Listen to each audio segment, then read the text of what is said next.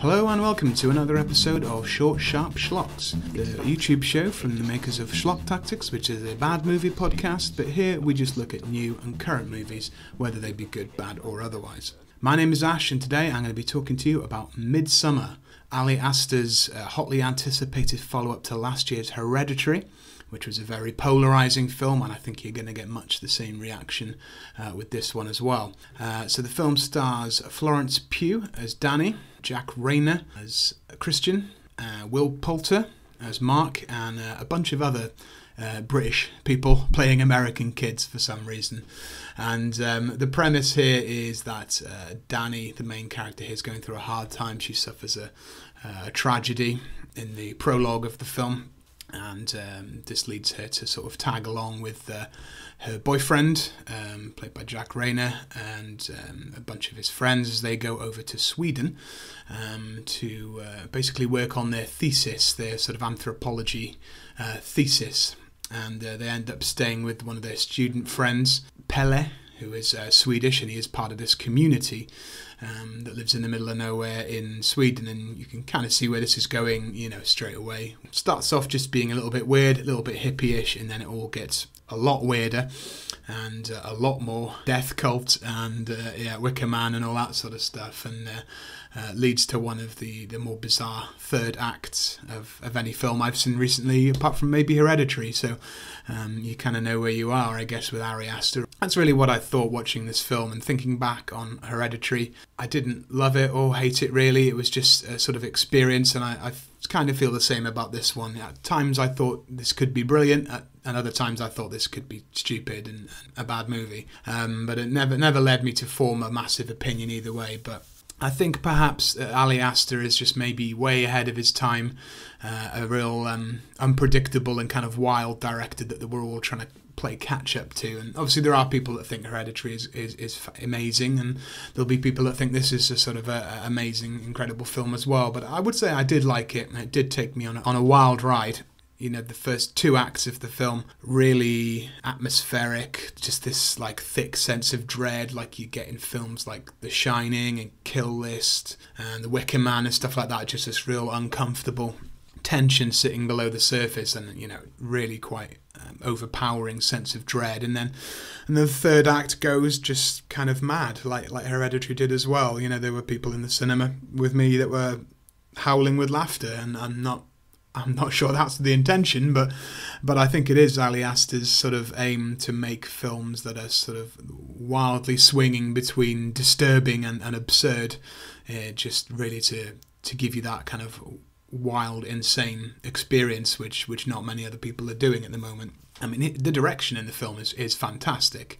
I've never really been able to pinpoint cuts in films before, but in this film, like, there were several cuts where it went from even night to day, or from leaving one room and ending up in another sort of location, you know, where it's just like bang, like either cut at exactly the right time, or it will cut just before you sort of felt it would, which in order to make you feel kind of more disoriented. And that's kind of part of it as well. I mean, the characters in this film are taking mushrooms most of the time, drinking special Swedish folk tea with herbs and stuff like that. So, I mean, there's some real subtle kind of CGI in this film as well, which I really liked.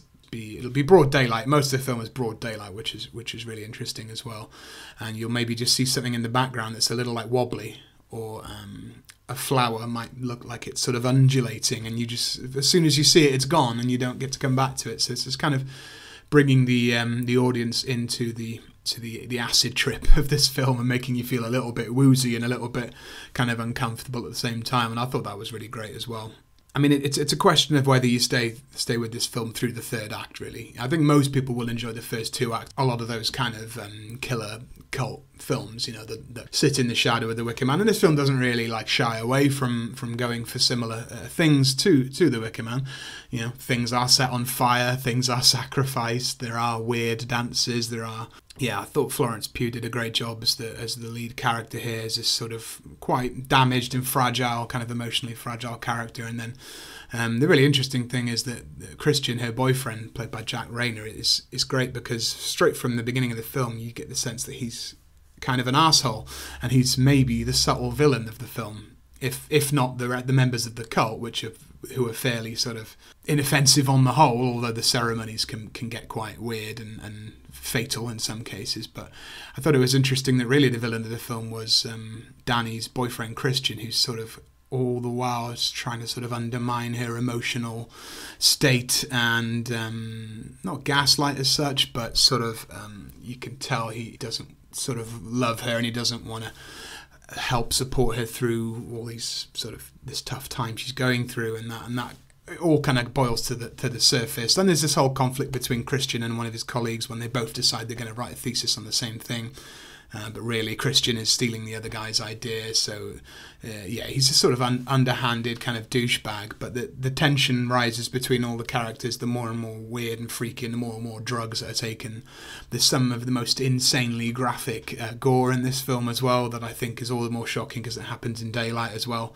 I'm not sure people in the screening with me were ready for that. Midsommar, it's be one of the more unique films of the year, one of the best films of the year, and it really takes you on a wild ride like no other film I think will do this year. So Ari Asters is carving out quite the niche for himself as maybe a sort of a Stanley Kubrick, John Borman, these classic kind of psychedelic, druggy kind of directors. Ben Wheatley as well, filmed in England. I thought of a few times watching this as well. So yeah, if you want to kind of if you like the killer cult films, but also the really kind of 70s style psychedelic druggy films, then yeah, Midsommar's for you. And if you liked Hereditary and you sort of got through that and sort of weren't too put off by all the wackiness in the third act, then you probably will stick through this one as well. And I think it's overall a more cohesive, complete film than Hereditary as well. So yeah, let me know what you guys thought in the comments below.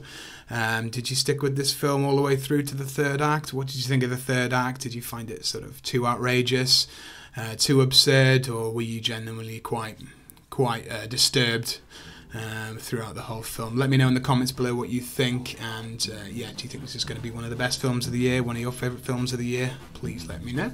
Subscribe to the channel, you'll see every new video that I do release. I do these short videos every now and then when I see a new film, whether that be in the cinema or Netflix or Shudder or anything like that. So yeah, give us a like and a share if you wouldn't mind. Let me know what you thought.